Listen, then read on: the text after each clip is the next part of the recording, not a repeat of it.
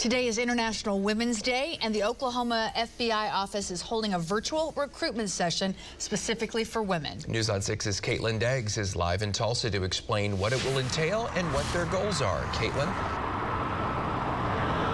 Yeah, good morning. The FBI and other law enforcement agencies are hoping today's event will inspire more women to join the force. Now, several agencies are teaming up for this recruitment session, including the Oklahoma State Bureau of Investigation, Oklahoma Highway Patrol, and the Tulsa Police Department. A panel of female officers will talk about their experience working in law enforcement and answer questions. According to the Federal Bureau of Justice statistics, in 2021, women made up less than 13% of full-time police officers in the United States. And today's recruitment event will be at 6 p.m. It will be virtual and held on Microsoft Teams. Live in Tulsa, Caitlin Deggs, Oklahoma Zone News on 6.